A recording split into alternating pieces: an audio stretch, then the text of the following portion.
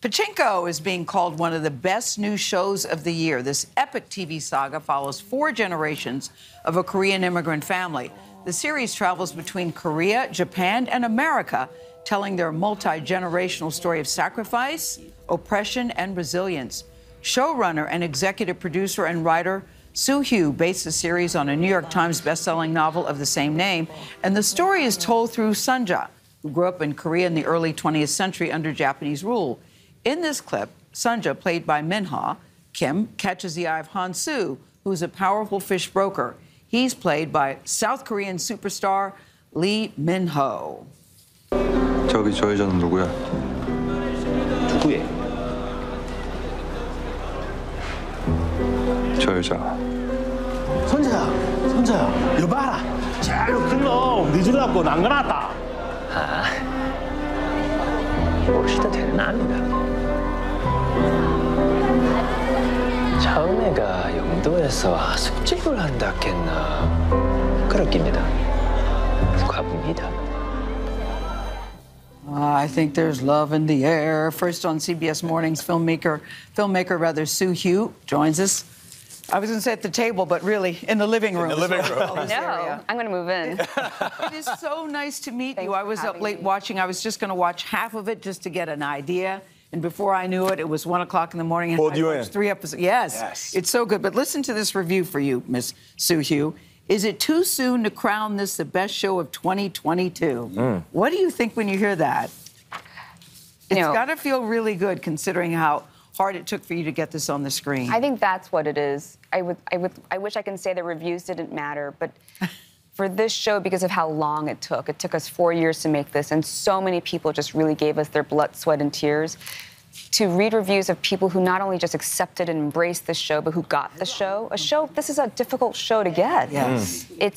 It means a lot. Well, there's a lot going on, Sue, because it's told in Korean, Japanese, and English. I've never seen that before.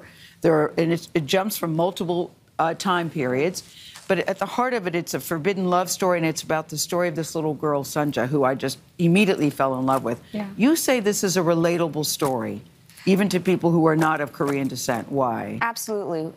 So many people have come up to me through the making of this show for the 4 years. People from all backgrounds, all ages, and they talk about, I just want you to know, this reminds me of my grandmother. She came over from Germany. She came over from Ghana. She came over, and then you just realize everyone has a Sunja in their lives, all of us.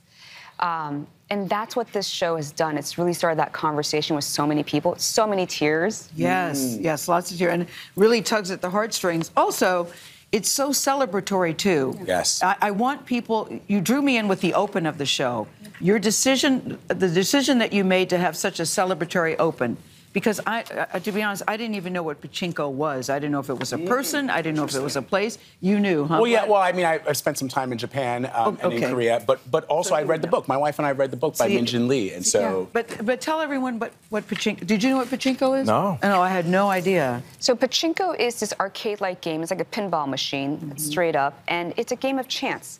Balls go flying in the air, and you either win or lose. You have no control over it, and it's a great metaphor for the show as well. Right.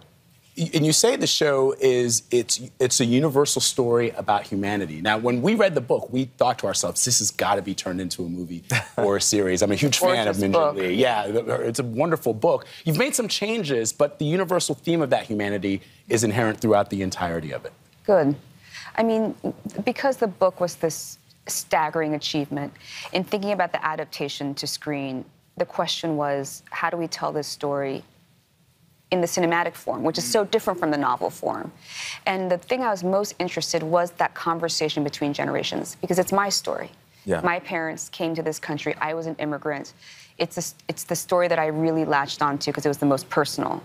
You said when you grew up, you didn't have access to filmmaking. Yeah. So tell us a little bit about That's 1,000 Miles. Yes, I thought that was... It's your program for aspiring writers. And I give UCP and Universal so much credit for really putting their mouth on their checkbook where, you know, in terms for this program.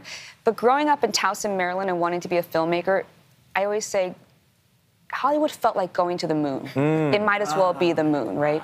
Yeah. And I just don't want that sense of struggle to I would love it if people had a better opening. Your program's called 1,000 Miles. And it's based on this Chinese proverb that the road to 1,000 miles starts with one single step. Yep, and I love that idea. Can I just say you look pretty good sitting on top of the moon? Here's one final review. Pachinko is a triumph of visual storytelling that goes in its own direction and finds a destination that leaves you absolutely floored in how masterfully it executes its vision. So bravo, go you. Bravo. So good. Thank you so much for joining us. Thank you for having me. We appreciate you. You can watch Pachinko starting today on Apple TV+.